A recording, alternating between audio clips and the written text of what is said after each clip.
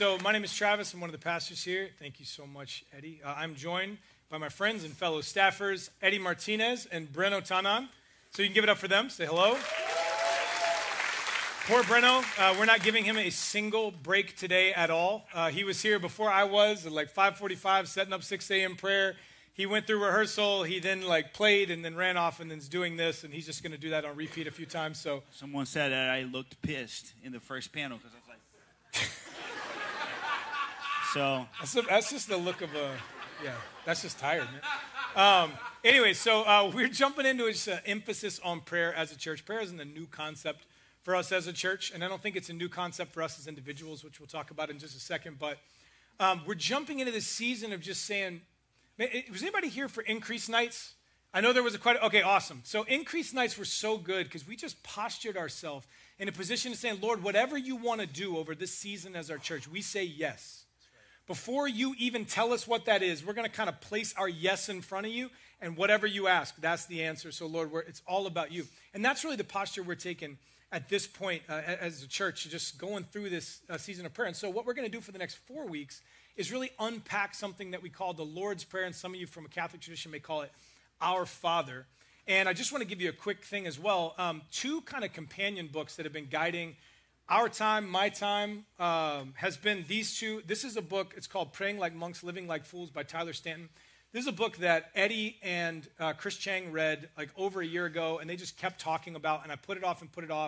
And then Will Schimpf read it, and he was just like, it's one of those books that you can't just rip through. You read it, then you have to put it down and do something. I love books like that because it challenges me.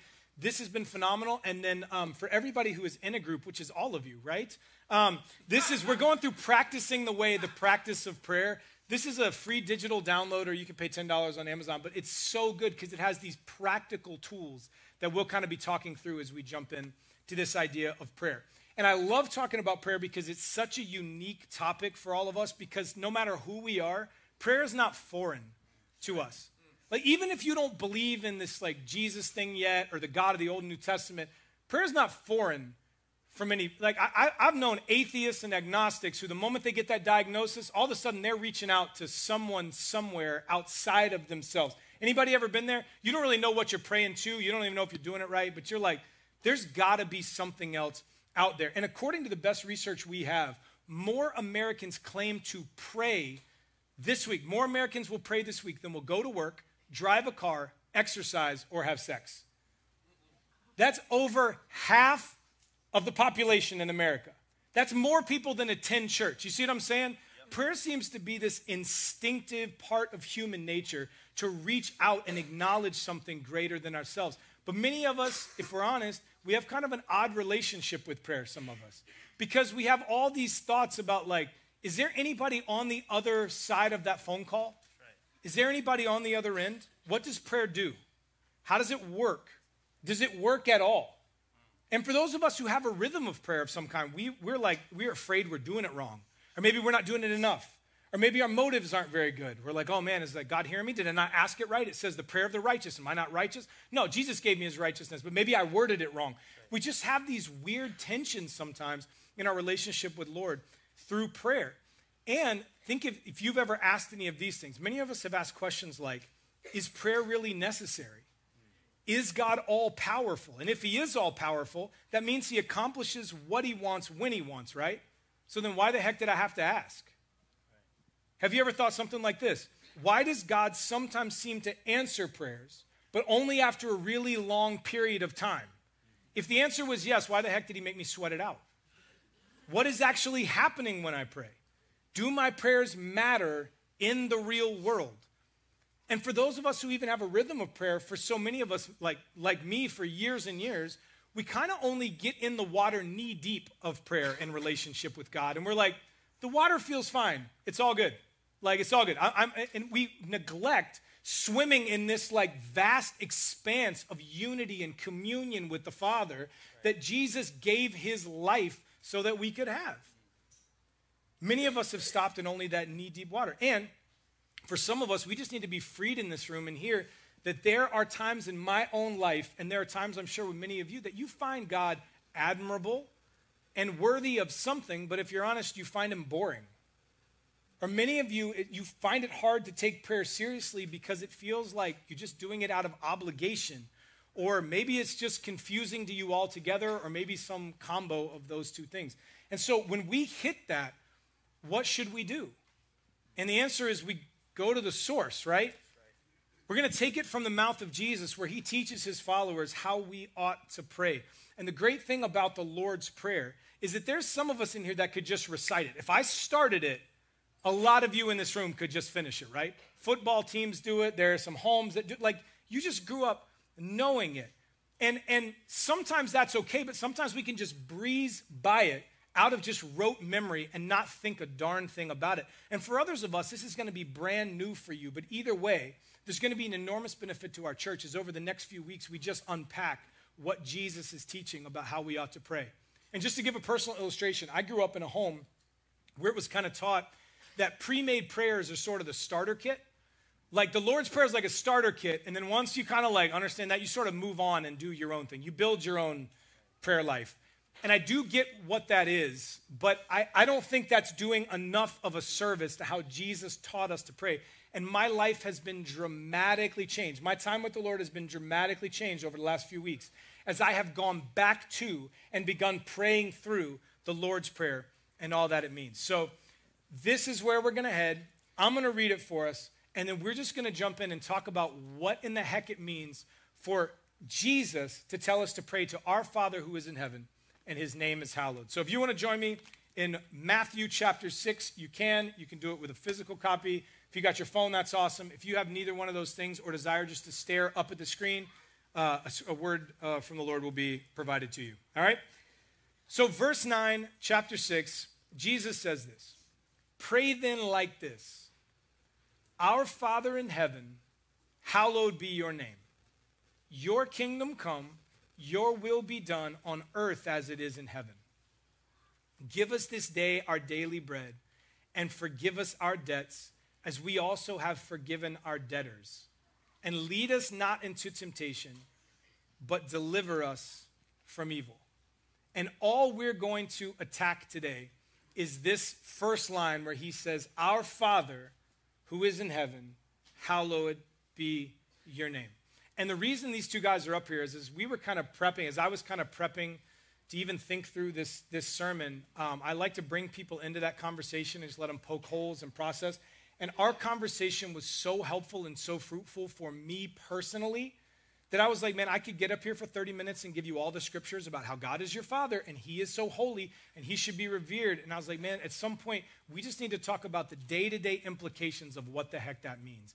And this conversation was so unbelievably helpful to my own time with the Lord that we just kind of brought it here. So I'm just going to ask a couple questions and let these guys just kind of speak the wisdom that the Lord has given them, not only from his word, but just in practiced time with the Lord. So the first question we're going to jump into is, if Jesus could have started the Lord's Prayer with anything, he is the sovereign creator of the universe. He can start it however he wants.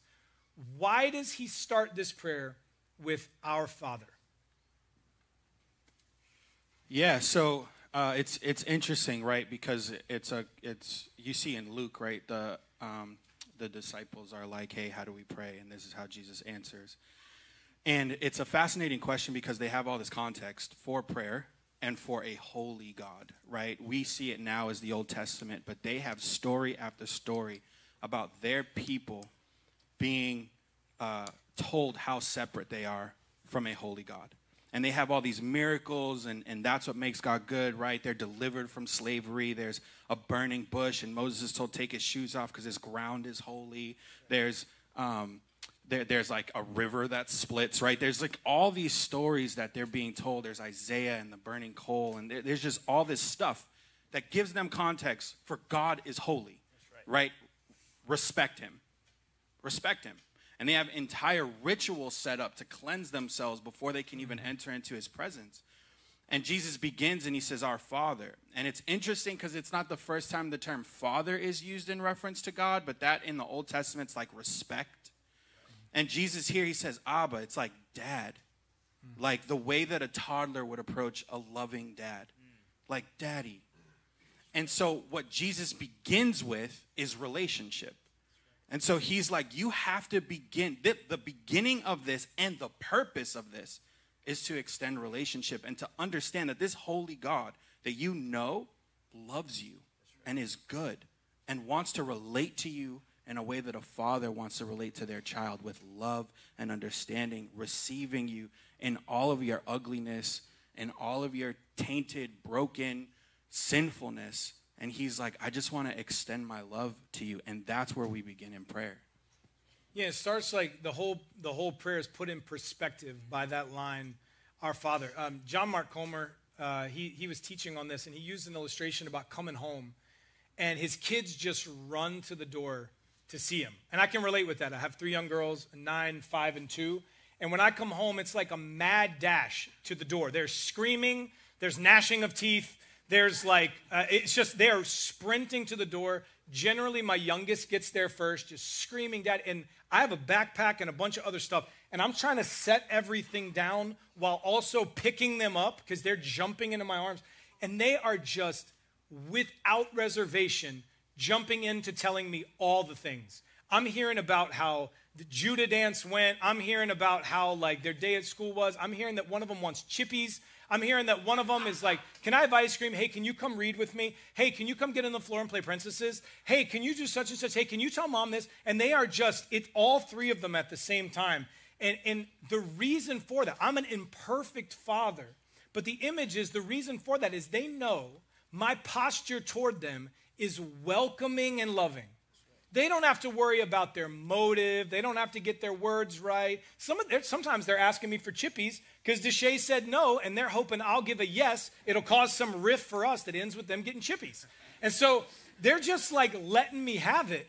And they know that I love them. I accept them. And even in all their crazy motives and even all of their insane requests, I'm open to them and loving. How much more so a perfect father? And that's what puts the rest of this prayer in perspective, is we're not coming to a tyrant.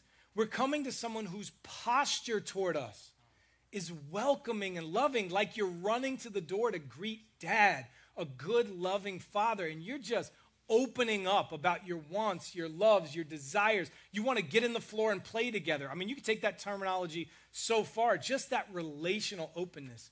When we talk about our Father. Yeah, just one thing. Recently, I started being more intentional about calling God Father. As I was reading and as I'm going through the Lord's Prayer, one thing that I spotted was there's a lot of baggage there for all of us. And Eddie talked a little bit about that. But like when you call God Father, there is bias there. Because maybe you had a great father, still imperfect.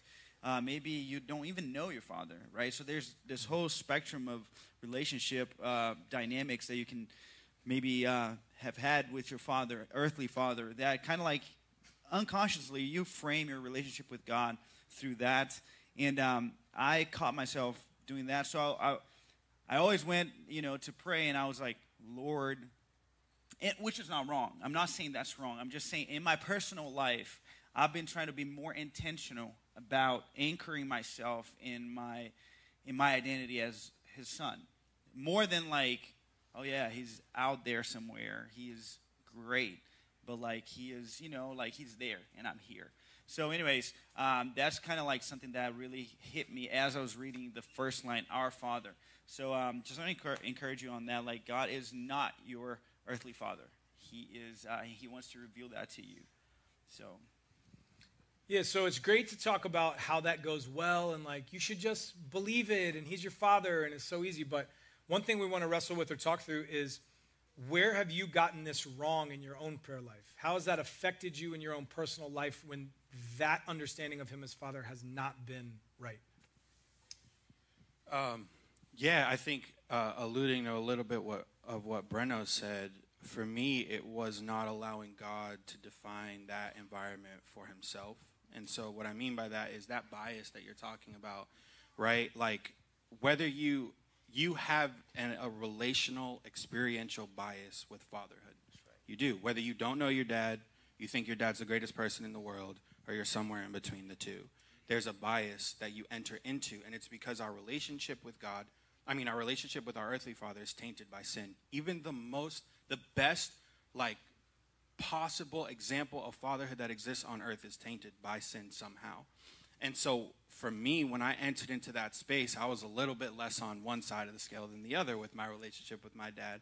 And what I brought into that I didn't realize was I'm going to get everything I could possibly get right before I get into this space. And then when I get into this space, I'm going to show you how good my report card was so you can tap me on the back and let me go about my day. And what God was challenging me in over years and years and years was showing me, like, I want to see the F. Like, I want you to bring to me the worst possible parts of who you are. Not because I need to know them. I already do. So bring them to me so that I can work on them. But I had so much baggage in what that looked like. That horrified me. Right? And so for me, it was like, how could I possibly respect God if I don't bring my best possible self into a moment in communication with him? And what that did was that didn't reflect relationship. It became more of like this executive meeting of like, tell me how I can get better, and I'm going to go work really hard on getting better, and then come back and tell me how I've done, and then I'm going to keep going. And instead of coming to God like, my life is yours. Like, even what I think I'm getting an F in, you're not even thinking about at this moment, right? And so this is your time to work on me however you need me to work on, and my heart is completely yours. You sanctify me how you want to. You change my life however you want to do it, and you focus on the things that you think I need to be focused on right now, instead of me trying to tell you how this is all going to go down and how you're just going to help me do it. Yeah, it's that day-to-day interaction. We were talking in the back, and I was like, we talk about like a walk with the Lord. You hear that terminology a lot. If you trust in Jesus, every step you take is your walk with the Lord, whatever that means, right? He's with us, and he wants to be acknowledged as that we are together in that moment. The goal of this whole time as a church isn't to become like the best prayers we possibly can. It's for us to learn a tool better the way that Jesus desires it, so that we can better connect in, be unified to, abide with the God who knows every single thing about us and loves us unconditionally. And so to see him as Father, to see him as loving, to see his posture as good toward us, it changes the way that you want to interact with him. And there's a level at which, like, again, every step you take is your walk with the Lord. And it's not about just putting him in an executive meeting box. It's about opening it up. And I stunk at that for years and years and years. I felt like I had to kind of do the same thing. Like, I try to hide my F's from everybody, right? I tried to hide my F's from my wife. I definitely tried to do that with the Lord, where you're like, I don't want you to see the worst parts of me. So I'm like trying to formulate all my stuff and be like, all right, I got to get all my stuff good so the Lord can like listen to a righteous man, like, because I just can hide it. And it was the realization when I just came to him and I was like, hey, this meeting is coming up, Lord, and I'm frustrated by this meeting, and I'm irritated at this person, and I'd like to push them out of a moving vehicle, and I don't know what to do with those feelings, Like, I just need you to meet me in that moment. It's me coming to the Lord and being like, this is confusing to me, and the fact that I don't have it all together and I'm not in control of it is infuriating, and I want to hand that to you, but I'm not sure at this point what to do with those feelings. There was so much freedom in that, because that's when I began to understand what Jesus means when his yoke is easy and his burden is light, because for years it didn't feel light. It felt super heavy because I was trying to shoulder the load of my own sin, my own shame, all of those, like, nah, you don't want that, Lord. Like, you just want the best representation of me. And it wasn't until I just came and realized, oh, you actually want relationship with me. And your insane design of your good news, you want, like, me. And everything changed in my prayer life from that point on, to just realize, like, again, every step I take is a moment to walk with the Lord and be in union with him. You had a story about that where God was doing something crazy in you when you were going to the tattoo place. Yeah, so, recently I got a new tattoo, which I'm very pumped about. You don't have to clap for that. I put the pause there, but it's fine. But I was listening to this book, and he was talking about this father-son relationship and about choosing or preferring to spend time with God, right? And I was like, oh, that's cool. And then a thought came to my mind, because I was like heading to the tattoo place, and I'm all pumped about it. And then I said, well, I never really talked about this with my father, and I want to talk to him. And I'm driving in the car, and I just kind of like I just said it out loud. I said, God, I'm getting a new tattoo today. And in that moment, for just as stupid as that might sound to you, I felt so much love meeting me in that moment right there, because it was genuine. You know, when we talk about lacking excitement in our walk with Jesus, because we think he's so far removed from our lives. We don't anchor ourselves in our identity as sons and daughters, and we just feel like God's like, no, he's too busy for that. He doesn't care about that stuff. So anyways, it was just a moment where I was met with love right there, you know. Just like at times, like, I remember one time I had this thought in which I said, I'm not going to pray about this thing. God doesn't care about it. Because it was too shallow or whatever. And I remember a story came out of that, because God met us there in a miraculous way in which I was like, almost he said, no, I care. I care. I want you to share those things with me. So. And that goes into so much allowing God to define that stuff, because that's our attempt to be holy. Right. We're like, I'm going to pick the thing that God cares about and the thing that God doesn't care about based on what I prioritize. Right. And so, like, God is God, and he's big, and he's holy, so he doesn't care if I get a good parking spot at Target. Like, he doesn't care. But it's like, who are you to say he doesn't care? Who are you to tell God what he does and doesn't care about? And so when you come to God, like, you define for me what it is that you want me to bring to the table. You tell me how you love me and how you care about me. Then we stop coming to God like, here's the holiest thing I could possibly bring to you right now. And instead just enter into a relationship that's like, this is what's on my mind. Do with that as you wish, and bring to this whatever's on yours. Now, how does hallowed be your name play into your prayer life and personal life? Yeah, this is my favorite, because we're talking a lot about vulnerability. And for me, I didn't grow up. Vulnerability was not good. I grew up to survive. And to survive, you don't get vulnerable. You don't let people in. You build walls up. You only let people in strategically in order to benefit yourself. And so all of this stuff that we're talking about requires a vulnerability to say, this is my ugly. This is my unknown. This is, I never play games that I don't think I'm going to win. It's just, you got to know. If I'm playing, there's a possibility I got a chance, right? That's just me. And so entering the prayer and being like, I don't know how to do this, is horrifyingly vulnerable. And what holiness does is, Jackie Hill Perry has this book, Holier Than Thou, and it has this logical equation. It's like, if God is holy, he cannot sin, and most of us stop there. But if he cannot sin against me.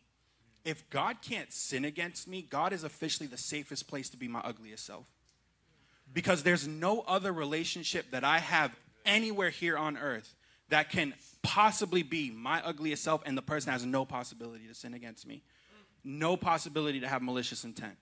No possibility to hurt me, right? But God, in his holiness, being completely separate, completely distinct from all of humanity and all of creation, says, I come to you as Father, completely holy, therefore I cannot sin against you. So I invite you in to be your most vulnerable self. Bring to me the ugly. Bring to me the shame. Bring to me the guilt. Bring to me the hurt. Bring to me the questions. He's not scared of it. He knows exactly what you need. And so for me, it was a switch of, oh my gosh, survival in this is actually saying, here is all of me. The things that I don't even understand yet. And let you work through all of that, God. And it's crazy how the holiness also, it led me so much to be like, at first it was like, I'm scared. And now it's so freeing to understand. It's like, oh my gosh, he's holy. I'm good. If he's holy and we have relationship, I'm so safe right now. Yeah, I think the holiness portion kind of like points us to trust, right? There's a quote that Tyler has on his book. It says, Jesus hasn't revealed a God we can perfectly understand, but he has revealed a God we can perfectly trust. And some of us were just like so, like we want to grow up, and we lose that innocence and that the purity of, like just a child that doesn't know much but is just excited to be there. And there's so much trust in that relationship that everything goes in there, and literally everything goes, knowing that God is holy and cannot sin against us, provides this safe space and leads us to worship, right? Like as he reveals his holiness to us in this relationship. I mean, I can't help but worship him, right? And this posture of like, hallowed be your name, right? Like lifting his name up is also kind of like an outcome of that. Yeah, and I think in Job we see this done beautifully. I remember when I was probably in high school, I randomly remembered this. So I was having this conversation. I was at dinner with my mom and my dad, and something must have happened that was funny with my mom early in the day, and I went to go share this story. And there was this way that I talked in high school that I'm very embarrassed about. But like, I remember pointing to my mom and being like, telling my dad, like, yeah, can you believe this chick, blah blah blah blah blah. And yeah, exactly. And so my dad's like sitting across from the booth, and he looks at me and he's like, that's your mother. You don't talk to her like that. She's not a friend. And there's this understanding of the holiness of God that's like, there is a line. That's right. He's completely separate. Like he is a holy God. We're not dismissing that in any way. That's right. But like in Job, you see like Job's life is completely falling apart. And he's like, God, what the? I haven't done anything to deserve this. What's going on? And there's this line that gets crossed in his heart. And God sits him down and is like, let me tell you who I am, because you weren't there. But instead, we see that as like this discipline. But what we don't get is like in that moment, he could just lift all the rules and be like, all right, enemy, you take Job out. We're done. That's right. Right? He's completely crossed the line. We're over. And instead, he sits him down like a loving father and begins to instruct him. There's boundaries here that you're going to respect, but I'm lovingly going to walk you through those boundaries by telling you I'm completely different from you and from your friends and from your dad and from everything. And I'm going to do this in love. And then he goes on to restore everything, which is this beautiful understanding of like, yeah, I'm a father. I am a father. I'm going to have tough conversations with you. There is going to be discipline that is had. It's going to get rough at times. There's going to be tension. But in love, I will walk with you through that if you come to me honestly and allow it to happen. That's right. Well, and that's the message of the gospel, and ultimately the message of the Bible is, like, I had this thought, I don't know if it was like this week or last week, but I had this crazy thought where it was like talking about like God as holy and what that means for me, because that's the hardest one for me, because when I come to prayer with the Lord, sometimes I hallow a lot of things in my heart, you know what I'm saying? And he's one of them, but as I've been praying through this, I'm like, Lord, you need to be the only thing that I set apart as revered in this way. But I come to the Lord with so many things, and so as I've been praying through the Lord's Prayer, I've just been stopping there and saying, all right, all these other things that I revere, let me lay them down. Like this, like, and I'm just handing them to the Lord to make sure that he's the only one who has that rightful place. But again, if you lean too much on the holiness side, you don't see the message of the Bible, which is like, you remember in Genesis chapter 3, Adam and Eve sin, and they're banished from the garden, right? This perfect communion, walk together thing that God had with them. He's like, we can't do that anymore. And we remember the banishment, but what we forget is that God doesn't leave his presence back in Eden. He goes with them, right? And then you see when Jesus comes, the angel says, you will call him Emmanuel, God with us. And that's something that we celebrate at Christmas, but we forget all the other months of the year. That wasn't just to speak on this guy that will live for 33 some odd years, die, be raised to life, and then just bounce out of here.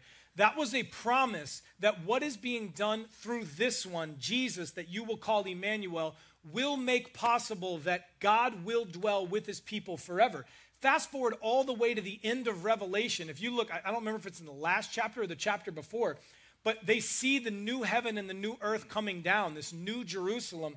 And the promise that gets proclaimed from that is they go, hey, and God is coming down to dwell with his people. They will be his people. He will be their God, and he will dwell with them forever. The idea of God's holiness is he goes, man, when we sin, when we mess it up, yes, there's separation, but he bridges that gap through his son Jesus so that we might be one with him in connection and communion. And that's what bridges that holiness and that fatherly love that comes hand in hand. And here's the thing, the big takeaway that I want for all of us here. Tyler Stanton, in his book, Praying Like Monks, Living Like Fools, he uses this illustration, and it's so good. He talks about how all of us are kind of in this restaurant. And we're reading the menu at the restaurant. We are hearing the server talk about all the wonderful food. The server's telling us about the wonderful nightly specials. We're even seeing all of the food go by. We're kind of smelling it, looking at it. But he's like, you don't know how good that food is until you pick up a fork and eat it. And he said, this is how it is so often in our relationship with the Lord. We just show up to church if we're not careful. We learn a lot of things. We read the menu. We read God's word. We hear a pastor, a preacher, a friend talk about God's word and how good he is and how wonderful he is, and you're going to love it, and it's so amazing. And you watch as other people kind of partake of it, but at some point, we all have to pick up a fork. Relationship with God is not something to merely be known. It is something to be experienced. And my challenge to each of us this week, like starting tomorrow, is pick up a fork. I challenge everyone in this room to create or increase a habit of daily prayer. And before I tell you what that challenge is going to be, I'm going to name it for you. But before I tell you, I want to give you 5 things to think about before I give you this challenge. Number 1, start small. Start small, right? If you don't pray at all, don't be like, I'm going to lock myself in a room for 2 hours and we're hashing this out. That's right. You're going to hate it before it even begins. Like, if you don't pray at all, 5 minutes is good, you know? Number 2, think subtraction, not addition. To follow Jesus is not to add more things onto your already insanely overloaded life. To practice prayer and follow Jesus, if that's what we truly prioritize, other things are going to have to come out to make room for what matters most. Number 3, you get out what you put in. Number 4, experts talk about a J curve. You're going to feel substantially worse at something before you feel dramatically better at whatever it is. Tomorrow, when you start this habit, you may feel like you are fumbling all over yourself. All good, show up the next day. All good, show up the next day, right? Again, we're not trying to be perfect prayers. We're trying to increase our relationship with a holy God who is acting as Father and loving and wants to know us and be connected. That's what Jesus prays for his disciples in John 17. He said, Lord, make them one with you as we are one. He desires that oneness. All right, last thing, there is no spiritual formation without repetition. We got to keep at it. We got to try the Lord in this and see how it works. So here is my challenge to everyone here. I'm asking for 21 days. Commit to 5 minutes of prayer before you unlock your phone in the morning. I say unlock instead of touch because my phone is my alarm and I don't want to give you something I'm not going to do, so I will touch my phone. So like just before you unlock it, you know what I'm talking about. You start your day, many of you start your day with that scroll. You start your day with that open. I'm saying, can everyone in here commit to 21 days of 5 minutes of prayer before you unlock your phone? If you want to level up, if you really want to go to a new place, look, I'll meet you here for the next 20 days right here at 6 a.m. for prayer. You want to take a massive next step, like let's join together for an hour. Let's pray together for the next 20 days, 6 a.m. to 7 a.m. right here in this room, Monday through Sunday and on repeat. But all I'm asking right now is 5 minutes before you unlock your phone. And so some of you are going to have the question, well, what the heck do I do when I get there? Right? If this is brand new for you, even if it's not brand new for you, hear me out. Maybe this is a time for you to just pray through the Lord's Prayer again. Stopping and taking it in, not just ripping through it as fast as you can to say you did your thing, but to really say, our Father who is in heaven, and then wrestle with, do you see him as Father? What does that mean for you? How does that change today? Hallowed be your name. Like me, is there anything else that you revere in your heart as hallowed? Lay that at the feet of Jesus and be like, I surrender that. I surrender that. You are all I want to revere. And then you get to go on to huge statements like, your kingdom come, your will be done on earth as it is in heaven, right? Or for those of you who say like, you know, the Lord's Prayer is fine, I've kind of moved off that, great. Like pray through Psalm 5. That's what I've been doing in my time with the Lord too. Psalm 5. Psalm 19, Psalm 20, Psalm 23. You just pick up something and read through it. Maybe that'll set you free. The social media team and the communications team as a whole is providing every day over these 21 days. I got an email in my inbox this morning about something to focus on today and pray through. If all the other stuff, you're like, I don't even know where to start. Like, great, start there. We provide that for you. And then some of you go, 5 minutes seems like an eternity. Then here's what I would challenge you. Maybe the first 2 minutes, you just sit there, hands open, and you just say, Lord, I'm here. That's right. I don't even know what that means, but Lord, I'm here. And I think that'll set you free, because a lot of times we think prayer is about all of our talking, but if it truly is a relationship, there's a communication that's happening. And so we should probably talk about as much as we listen, or maybe listen more than we talk. Don't be afraid of the space. God will speak. God will answer. God will reveal. And I just want to say this at the very end of it. I just want to remind us all, the goal is not to leave here and say, Netcast, we became better prayers. Yay us. We get our prayer certificate at the end. We can put it on the wall. We did our thing, on to the next. The reason we're pressing into prayer is because there is a living God who sees us in all of our sin and shame and guilt, and instead of standing at a distance because of his holiness, he leaned in and allowed holiness to be crucified in our place through Jesus Christ, who was raised to life on the third day so that we could have this relationship made available to us, that we might seek him and walk every day with him by trusting in Jesus, turning from our sin, and following his way and his teaching. We want as a church to increase our relationship with God so that we would see every moment as an opportunity to walk shoulder to shoulder with the living God until one day God calls us home and we see him face to face and we celebrate the mess out of him with each other for all eternity. And right now, even as we jump into communion, you guys can go ahead and prep that. Communion, the whole idea of communion is to celebrate and the relationship, the communion that was given to us by Jesus Christ. This insane reality that we can have relationship with God through the given body of Jesus and the blood of Jesus. If you don't believe in all that, don't take this. This is silly. But for those of us who do believe in this message of hope, this is life to us. There is a true living God who knows me completely and loves me totally. And in some crazy world, he wants to know about my tattoo. Correct. So what we're going to do right now is stand. We'll start in the back, exit out your right, come down, take the bread, dip it in the juice. We'll worship together, and then